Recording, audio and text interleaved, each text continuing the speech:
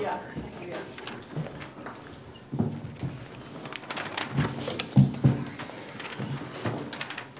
Michael, you guys allowed 44 in the first half and then 44 in the third quarter. What was sort of the message after that third in terms of just what changed defensively and energy-wise? Yeah, we stopped playing. Yeah, that was a joke. It was embarrassing. You know, I can hear my father who's up in heaven. I hope he's up in heaven. But every time we get a big lead, he said it, you guys are the same old Nuggets. For 9 years now, you get a big lead, stop playing, stop doing what got you the lead, and you let teams back in almost every single night. So I could, my father was right here tonight talking to me saying, I told you so, and was really proud of our approach to start the game.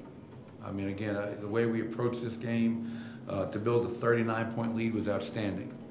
Unfortunately, coming out of the half, we did not do anything remotely close to what we did in the first half to get that lead. And that's a learning lesson for us. Don't get bored with success. And you know, to allow 44 points in a third quarter, 63 from the field, 5 turnovers, 6 offensive rebounds, like, they're pros, man. They're going to keep playing. And we stopped playing.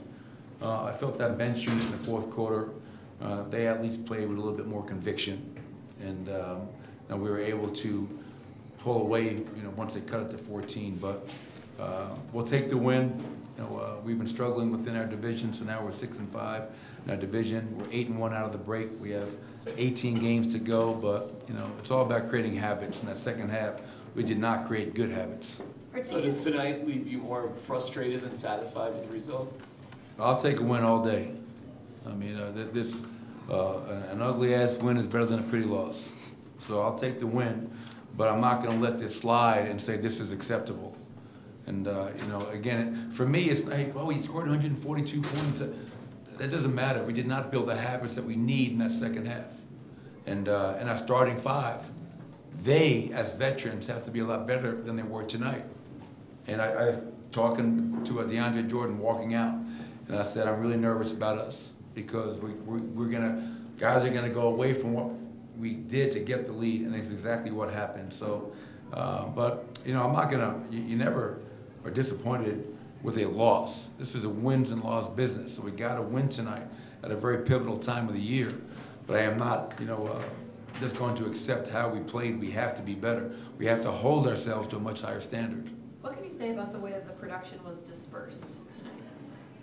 The dispersal was great. 39 assists. I think we had 30 fast break points. I love how fast we're playing, Katie. Going into tonight's game, out of the break, we're averaging over 20 fast break points per game. That's been a real positive for us. And everybody was involved. I mean, we had, what, 6 guys in double figures. Everybody contributed. But once again, you know, this game should never have gotten as close as it did. Give them credit for making their run. You know they're going to make a run at some point. But, you know, it shouldn't have gone from 39 to 14. Coach, I know Christian Brown fouled out in this game, but he gave you guys a lot of good minutes. Just can't take him with you. I like it. Can't take him with you. What can you say about his game and the way that he's sort of turned things around here? Yeah, well, I think he's been playing well for a while now. You know, and I think just kind of for him, it's getting back to being who you are. You know, I mean, like being the best Christian Brown. And that means aggression. That means physicality. That means attacking. That means rebounding. I mean, tonight, 13 points, 4 rebounds. And I don't mind the fouls because they were physical fouls. It's one thing if it's ticky-tack, reaching, soft fouls. I felt he was fighting, picked up a couple in the post, fighting after switching. So he's 5 of 5 from the field, shot the 3-ball with great confidence, no hesitation, goes 3 of 3. So a really complete game for CB and happy for him. Have you noticed any difference in Jamal Murray post All-Star in the way that he's played with that second unit? I don't know. You know, tonight 37, 7 assists, 1 turnover, 2 steals.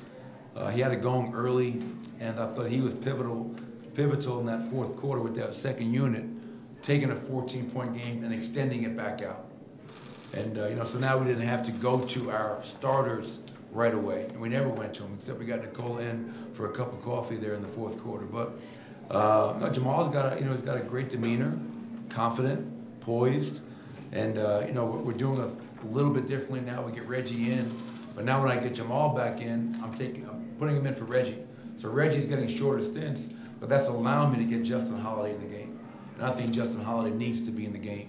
And so now, you know, Jamal loves taking ownership of that unit.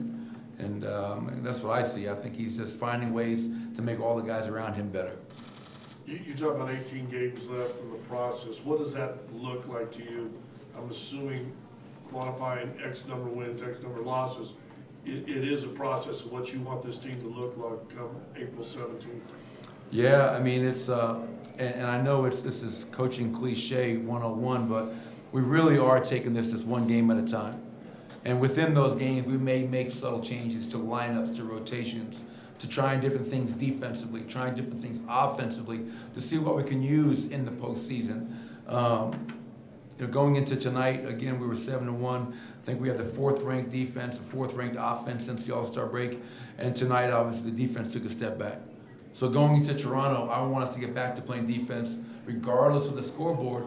I want to play defense for 48 minutes because that's what it's going to take once you get to the playoffs. No matter who you play in the first round, it's going to be a hell of a challenge. The West is so damn deep and talented. You know, we can't afford to think we can just flip a switch when we want to guard and we don't want to guard. That's going to be our constant. That has to be our anchor. One more. Appreciate it. Thank you.